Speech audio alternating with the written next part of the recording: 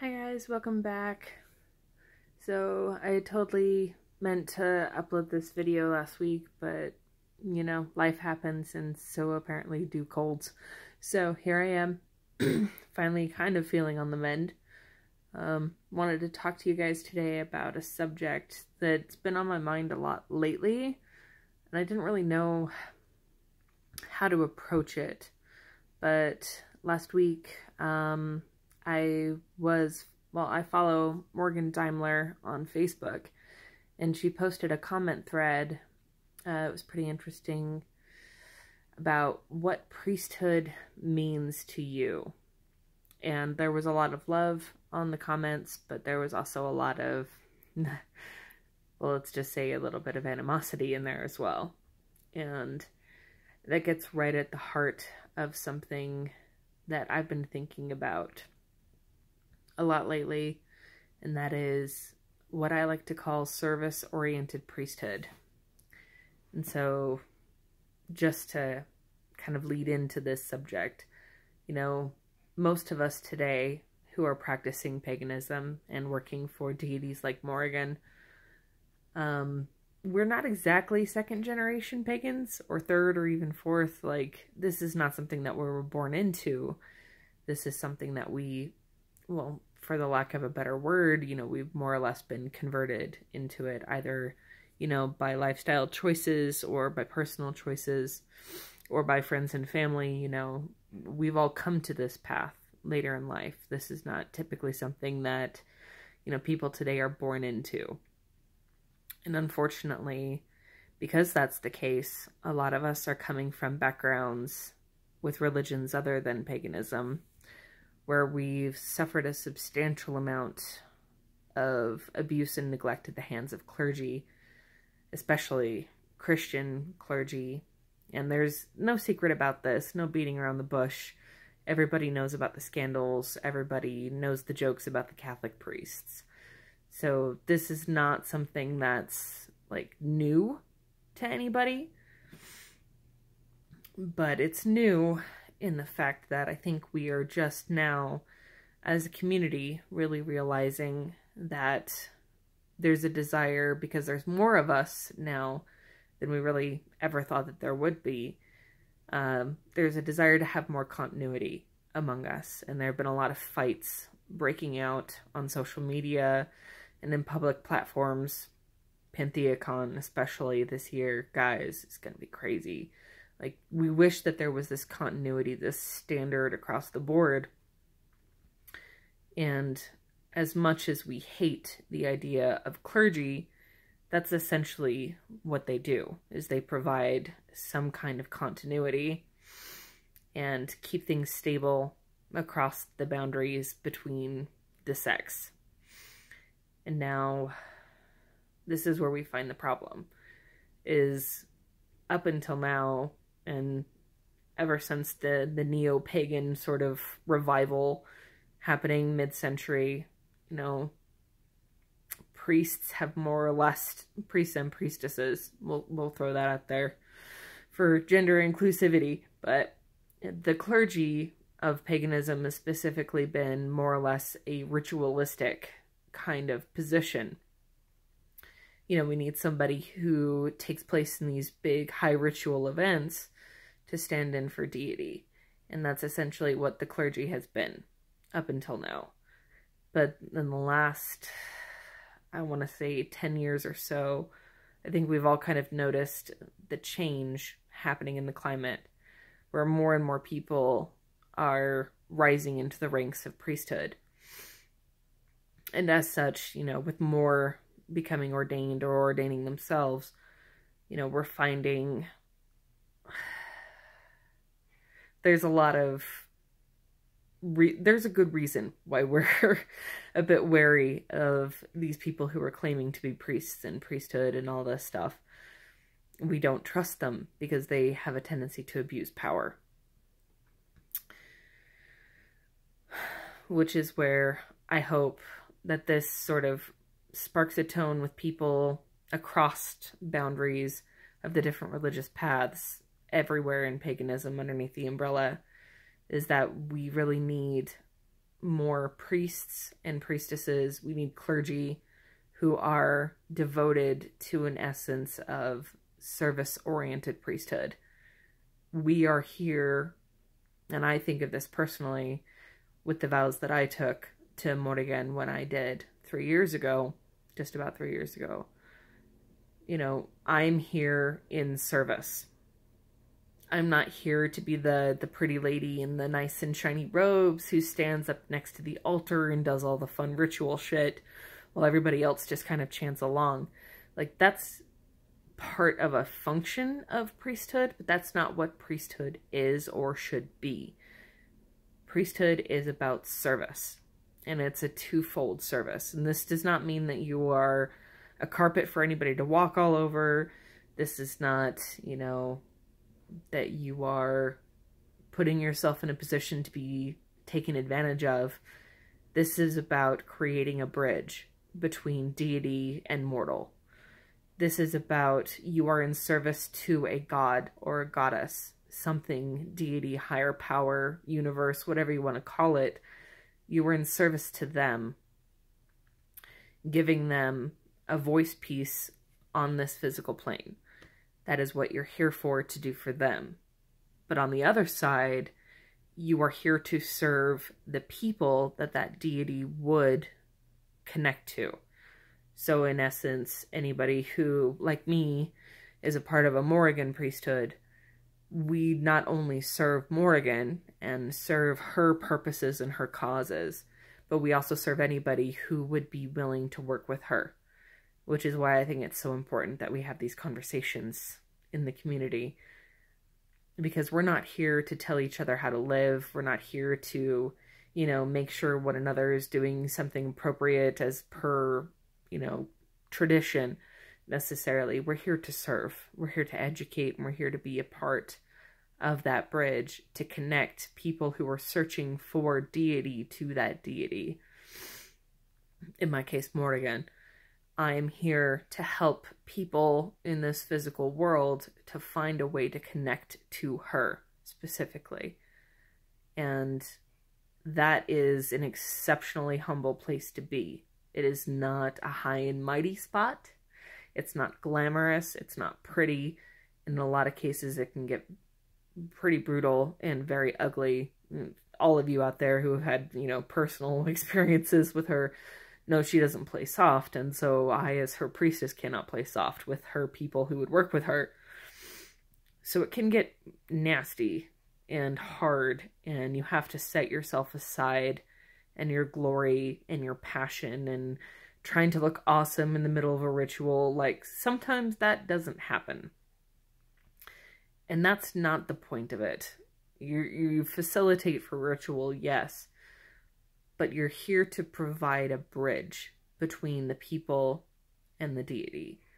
And that so much is missing. So much of that is missing in our community, guys. Like, we're basically a community of solitaries. We've all been hurt before and messed up by these clergy before them and before us, you know, and we're just looking for a way to connect. And in a lot of cases, people who are approaching a sense of wanting to take vows of priesthood are really just looking for a devotional. They're looking for connection. They're looking for a way to not feel so isolated from deity, which is, it's a major problem being mortal. You know, we're all human, and we are by essence not divine. So finding a way to connect to the divine can be brutal. And so we may claim, and I was guilty of this at the beginning, you know, claim to be something that we're not in search of a relationship. But you cannot facilitate without that relationship. The relationship always comes first. And that keeps you honest. That keeps you straight. And that's why I have very little faith in these people in the community. They're being outed for their intolerance, their disrespect, their straight up hatred, their self-glorification. You know, these people don't have a right relationship.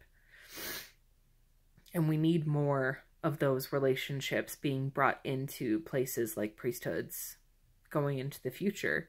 Because the more of us there are, the more we're going to want that continuity, the more we're going to want to be able to share and have a sort of shared experience together, something that we can bond over together as a community and really build, together on those experiences.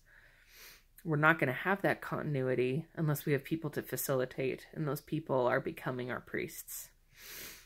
And so I want to give a shout out to all of you out there watching this who are doing the work, who have taken vows of clergyhood and priesthood, who are taking themselves very seriously, and who are keeping humble and keeping that relationship right. Because the future is made by you. The future is really made by us. And I don't say that with any kind of pride. I say that with great humility. I say that not from a place of wanting to make myself look bigger than I am, because I am a servant.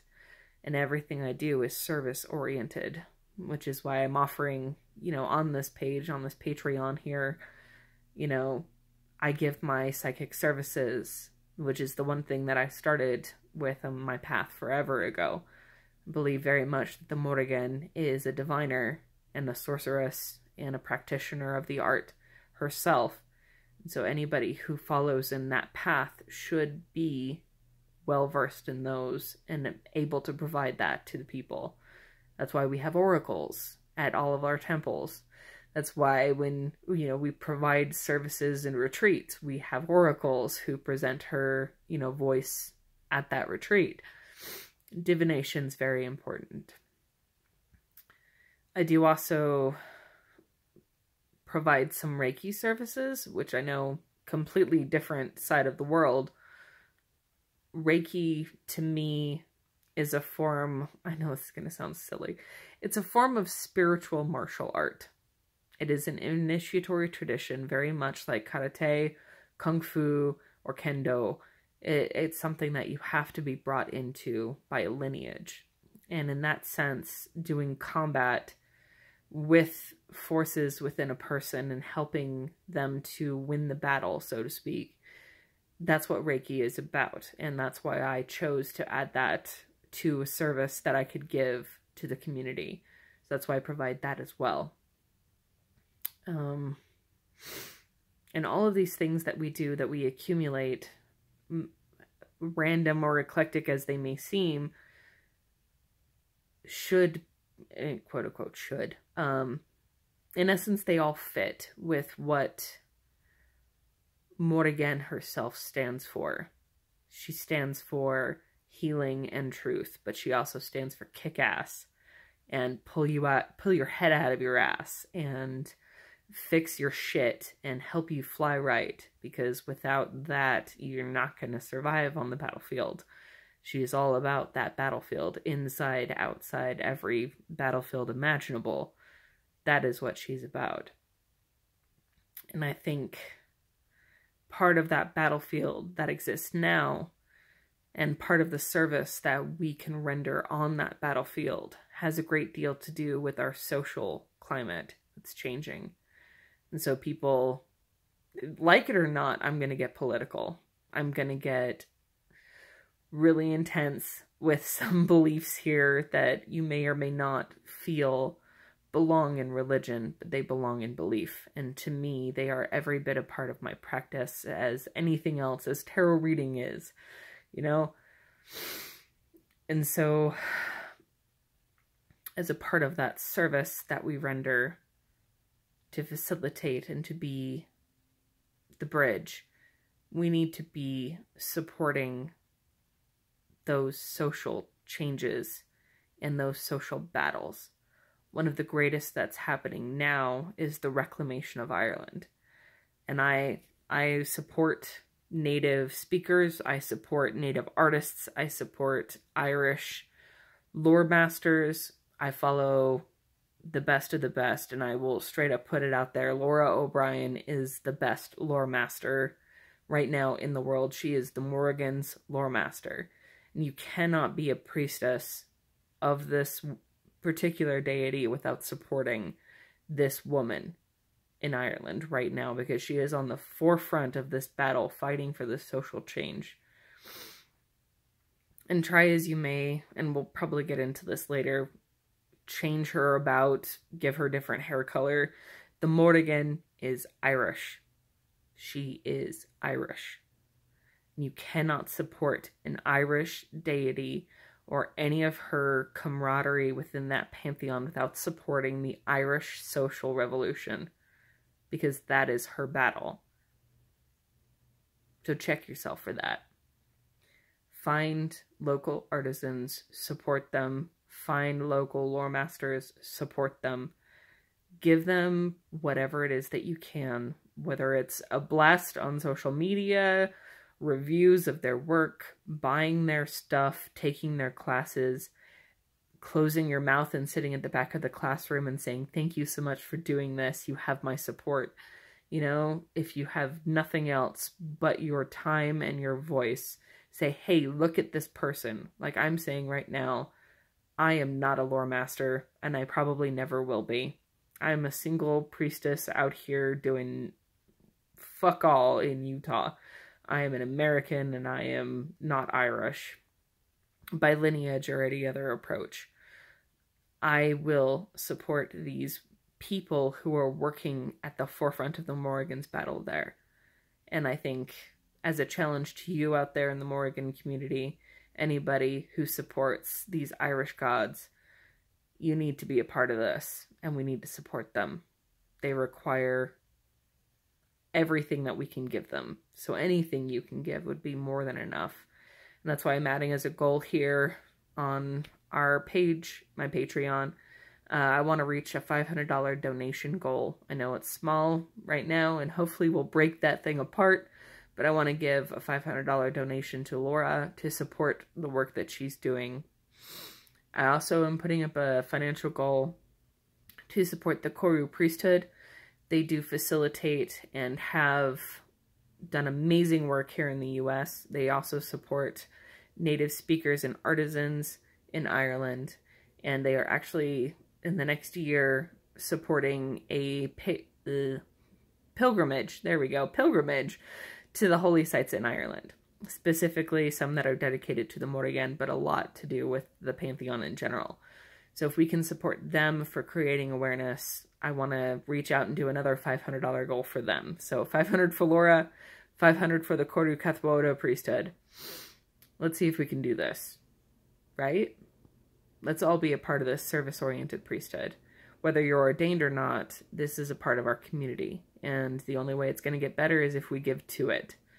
So I'm going to end my rant there. We're running close to 20 minutes now.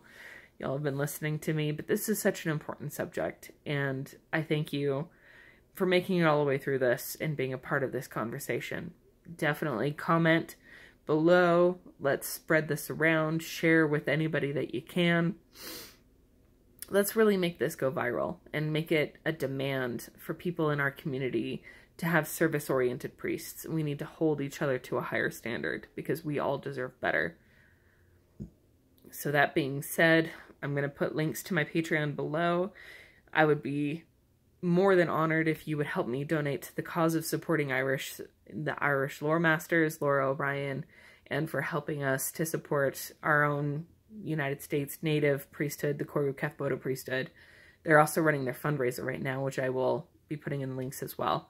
I am an avid supporter and will be going, yay, to their wonderful Morrigan's Hearth Retreat here in August. So we'll probably do a video on that when it comes up as well, if they, you know, are cool with it.